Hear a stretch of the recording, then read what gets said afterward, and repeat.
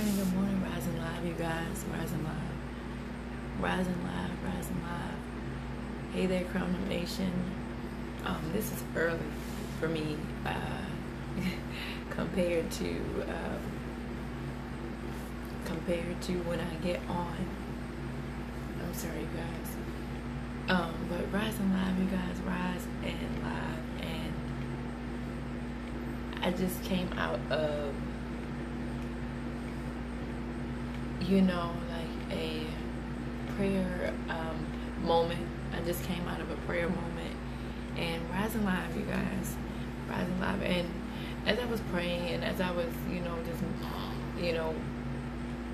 giving to God the best of what I had this morning, right?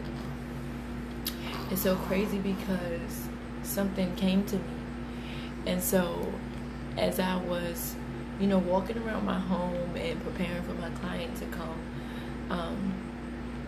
I just like to set my intentions for the day, and I like to set the atmosphere, and I like to set the tone of what it is that I want for my day, what I want my day to consist of.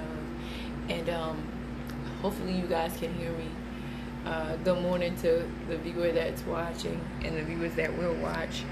I was just sitting here, and I just was like, Lord, I said, dang. I said, this is your home.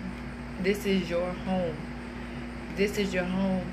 And in that, raised a question to me, for me to ask you all, have you guys, if God was to come, or not even if he was to come, does God feel welcome in your home? You know how when you go, you have company, you have guests, and different things like that. You have guests, you have company, or whatever the case might be. But have you ever gone somewhere where you haven't felt comfortable in the comfort of somebody else's home? Like, they didn't make you feel welcome. They didn't greet you at the door. They did not, offer you anything to drink, Even in a place of business, you can go somewhere and feel unwelcome, and you can say, I'm not coming back there again.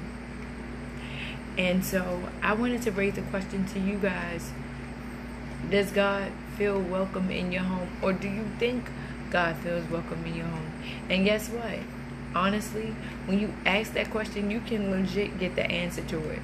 Because God will let you know, he will let you know, what hindered you, what's hindering you now. He will send warning before destruction. He will give you tools, and he will put people in place, to get you to a place where you understand that there is no room for me in your life. There is no room for me in your house. There is no room for me in your heart. There's no room for me in your mind.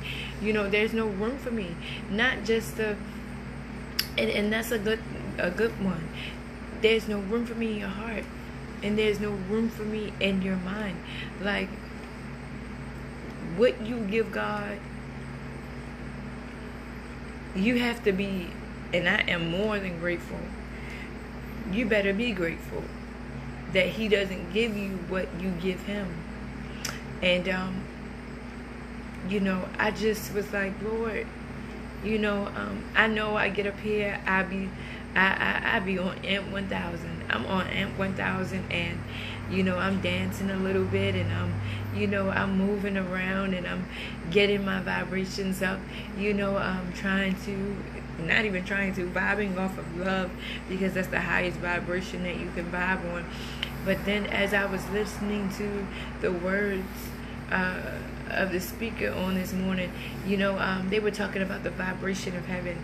And I said, God, if the vibration of heaven can rest in my home, oh my gosh, how awesome that would be. Like, I get up here and I do so many things, and I talk about vibing off of love, and love being the highest frequency that you can vibe on. But could you imagine, heaven being the frequency of your house? Could you imagine heaven being the frequency of your existence in this moment? Oh my gosh, like the purity of that word, it comes with so much so much weight, because it holds so much value to me. Heaven holds so much value. God holds so much value. And I just had to throw that out there, like, if God was in front of you right now, could you say that you made him feel welcome in your home? And guess what? The funny thing about it is, it's the home that he's given you. He was the one who blessed you with the home in the first place. He was the one who blessed you with the church in the first place. He was the one that blessed you with the husband.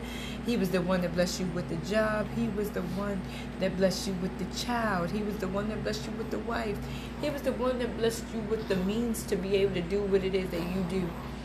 Does he feel welcome in your home? And not just your natural home, but your spiritual home. What is your spirit looking like? What are you vibing off of? And it is so important, and it's so paramount for us to really ask ourselves these questions, because we go in our everyday and we give so many other things attention. And sometimes God just requires 5 minutes of our time. Just like he only asks for 10% of our increase or our earnings. It's the same way. And people have their own personal prenotations of what these things mean, especially paying your tithes and your 10%. But the thing about it is, God knows what's what, and he knows who's who. And that's one thing that I can appreciate. That's one thing that I can rest on. And I really want you guys to ask yourselves. I really want you to ask yourselves, do I make time for God? Have I made time? Does he have a space or a place in my house? Does he have a space or a place in my heart? This could be taken in a literal or a spiritual sense. And sometimes I have to sit down with myself and reevaluate my surroundings, reevaluate my spirit. I have to check in with me so that I'm able to check in with God, that he may be able to check me, because sometimes I might get not out of pocket, but I might get a little swayed, but not swayed because I'm weak-minded, but swayed just because I need a little bit more of a little bit more discipline, or a little bit more, this, or a little bit more wisdom, or a little bit more understanding, or a little bit more knowledge. And the thing about it is, I'm okay with acknowledging that sometimes I need a little bit more, but the key is knowing, checking in with you and checking in with God, knowing that you need a little bit more, knowing that you need that push just a little bit more, that you need that talking to just a little bit more. And guess what? Once you get it, you got it, and it's good, and God will let you know, hey, thank you for making room for me. Thank you for taking time out to get to know, thank you for taking time out to check in with you, to check in with me. Because if God is abiding on the inside of you the way that you want him to, or the way that he deserves, I promise you, when you check in with him and you check in with you, so that the Spirit of God can abide on the inside of you and flow freely, man, the vibes that you will be vibing off of, because the power of life and death is in the power of the tongue. Simply, I can't say that I dot every I, and I can't say that I cross every T, because I don't. I will tell you that I have a story and a testimony, just like everybody else. But my goal is to have God pleased with what I do and say. And I can't tell you that everything that I do and everything that you say may be impressive to you. It may not be impressive to you, but I'm not here to impress you. I'm not here to impress people. I'm here to represent Christ well. And to some people I may, to some people I may not. But at the end of the day, my prayer is that I've allowed God in so much that people can see him and not just see me, that people can see the vibration of Christ on my life and in my vortex and in my spirit and in my space and in the atmosphere, that they are able to touch him and feel him, just either through something that I said, a smile or a hug or something. so that the people can know that I've been with him, you know. And I can honestly say sometimes I don't read my word like I should. You know, I'm doing better. But there was a point in time in my life where I actually sat down. No, not sat down. I took my word with me every single place that I went, y'all. When I say every single place, I mean I take my word with me every single place that I went. And when I say, I'm not talking about that word have I hid in my heart that I might not sin against thee. I'm talking about I took my Bible with me everywhere that I went until God started revealing to me, and he started showing me that that word have I hid in my heart that I may not sin against thee. And when he started showing me that I didn't have to carry my Bible with me, but I had to carry the word within me, it was such a difference, because not only was I just reading the word and carrying the word for not the people to see, but for my own personal reasons, I was carrying that word. And when I was carrying that word, what happened was, you know, I had it, you know, and it could have been perceived that I was living it. But when I have the word down on the inside of me, it sparks something inside of you. So now I'm not just carrying the word tangibly, but I'm carrying the word in my heart that I might not sin against thee. He didn't say that I may be perfect. He said, so I might not sin. He said that I might not. He didn't say, so that might not meant that I may. But guess what? If I have the word abiding on the inside of me, and if I have time for God and I made space for him, it's on the inside of me, and my thoughts and my actions will go parallel to what's already on the inside of me. What's on the inside of me is the word of God, and the word of God that's on the inside of me shall come out from what's in. So whatever is in always comes out. Whatever is up always comes down. You get what I'm saying? And so he showed me, like, you don't have to carry the word with you all the time. Although having the Bible in your hand is awesome. But the goal is to have the word in your heart that you may not sin against him. And so I just was like, God, you know, wow. You know, and that comes with spiritual maturity. And that's how you build up your spiritual momentum and your spiritual stamina, because you start to challenge yourself to not just say the word, but to live the word.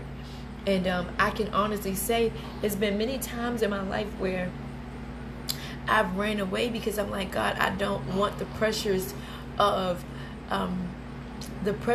or the responsibility of somebody looking to me in a high regard. And the thing about it is, how many times have we diminished ourselves and the way that God sees us because we weren't ready? And I just want you to know that in God, whether you're in God or not, certain things you're just never going to be ready for. I am a mom of 6. And I know what it entails to have a baby at this point in my life. I just had Ruth. Guess what? I was not prepared. I was not prepared. Like, I prepared as I was going through. Like, it became easier. But, like, you can never prepare or wrap your mind around the birthing process, simply because every experience is different. Just like every pregnancy is different. Just like everybody's visions are different. Everybody's goals and aspirations are different. Sometimes it's a different process. And so you got to wrap your mind around why God chose you. And then you got to allow him to choose you and to use you accordingly to where he wants to take you to. And if you say, Lord, I surrender all. I surrender my life. I surrender my heart. Guess what? He going to say, oh, you surrender, huh? I hear that you said that you surrender. You said it out of your own mouth that you surrender all. All to thee, my blessed Savior, I surrender. So you said that you, okay, so I'm going to test you on that. And so when God starts doing things like that, you have no choice but to welcome him in. You got to make space and you got to make time for him. Because when you make time and space for him, whether it's through the word, whether it's through song, whether it's through dance, whether it's through meditation, whether it's through you know, just some quiet time, you know, when you make time for him, you know, and you welcome him in, He can freely give. You allow God access to freely give unto you what it is that you need. And sometimes he goes above and beyond and don't just give you what you need or give you what you want. He gives you an overflow. He gives you a plethora of options. He gives you an abundance of resource, an abundance of harvest, an abundance of whatever, because he's like, oh, that's my girl right there. Oh, that's my kid right there. Because I'm a king's kid. And I'm a part of a royal priesthood. And I'm a part of a holy nation. Yes, these things I believe within my heart. And so because I believe this within my heart, I have to shed that light to you guys, that you may be able to believe. I can't force you to believe, but based off of trying the Spirit, by the Spirit, testing that Spirit to see if it's of God or not, and see if what they're saying adds up, and if it lines up with the Word, then okay. You might want to go in a direction that you know is right, because holiness is right all day. I can't say that I'm going to be perfect, but guess what? I won't use that as an excuse not to do the will of God concerning my life. I have to still be open, and I still have to be honest, and I still have to check in with me. And then I still have to check in with God so that I can be checked by him. Because it's a major thing to be checked by God. It's a major thing to be checked by God. But guess what? It's very necessary. And the reason why it's necessary, when he checks you, it's not always a bad checking. Sometimes it's a check. I'm checking you because I need to make sure that you are on the same wavelength as I, or that you're in the vein, or I need to make sure that you get what it is that I'm saying, or that you get what it is that I'm trying to teach you in this moment. And if by chance you don't get it, you have to stop and ask yourself, not even stop and ask yourself, you got to stop and ask God, well, what is it that you're trying to get me to understand? What is it that you need me to know? I got up this morning to, just straighten up to make sure that everything was conducive for my client, making my client feel welcome. And this is what we need to do for God. And in me doing that, it turned into, me listening to this word. And as I was listening to the word, that thing started just like, it just started conjuring up something in my soul. And I'm like, oh my gosh. And then as I was going on, I began to pray, and I began to say, Lord, like, you are welcome here. This is your home. This is your space. Take it over. Like, allow anything to drop at the door that does not belong. I don't even want to come through the threshold. Drop that thing at the door before it comes inside, because my thing is, I don't want anything that does not serve me for my highest good in my space and in my energy and in my vibe. I want anything that God has for me, and all things that God has for me in this moment in this time, and as to where I'm going, I want that to reign free and strong, and I want to be able to accept it and receive it freely, and that comes with being in his presence and giving him time, giving him effort, giving him energy, making him feel welcome. And so I began to get my place straightened up for my client, and making sure everything is organized accordingly so that I can service her well. And so it's so crazy, because in that, and in my just going and doing what I gotta do, and praying and all that jazz, I just said, God, I said, Lord, this is your home, and I welcome you here. And so some of us today need to say, God, this is your home. But don't say, Lord, this is your home, and not mean it, because he's going to put it to the test. I promise you. This is your home, and I welcome you here, God. So the question being, I don't want to make this a long live, because my client is about to come soon too. But the question is, does God feel welcome in your home? If he was to stand before you face to face, and even if he wasn't to stand before you face to face, does he feel welcome? Can he say that, I know you? Or if you died today or tomorrow, and you don't even have to die for him to say this, depart from me, I know you not. I never even knew you. I don't want to hear those words. So for me, living right and living holy and being pleasing unto God. And that's not being perfect, but being perfected through Christ and allowing him to perfect you through his word and his way. What happens is that comes with the ability to allow him to just take the reign over your life. And I just want to be at a place where God is able to take free reign over my life, because guess what? I know that he's going to put me into the test. Half of the stuff in my life has not gone the way that I thought.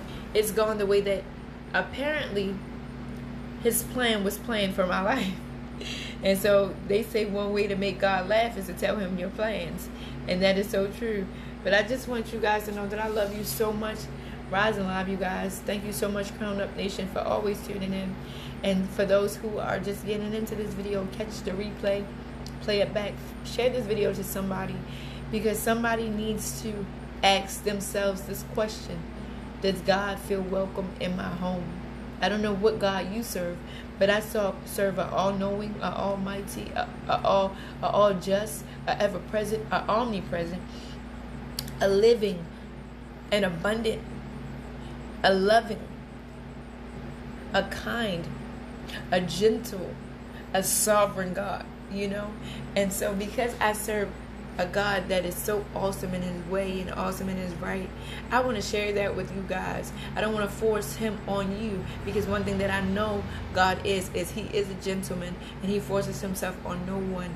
And so because of that, you know, I don't want to force you to, you know, I just want to give you the vibe that I'm feeling, okay? I want to give you the vibe, and you can either receive that or you can either not receive that.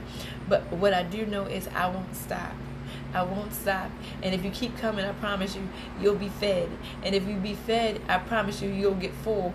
And once you get full, I promise you, you'll be fully equipped for the task. Because it's not going to just be with any food. Because you got some food that'll make you sluggish and tired.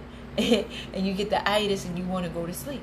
But then you have some food that revitalizes you, and it gives you energy, and it's live and it's living, and you got this boost, and you're like, oh my God. That's the kind of energy that I want to give you guys. I love you guys so much. Have an amazing Tuesday. And I think I like going live this early. I know sometimes it changes. This is the summertime, so the kids are not in school. Things have been shifting and changing anyway.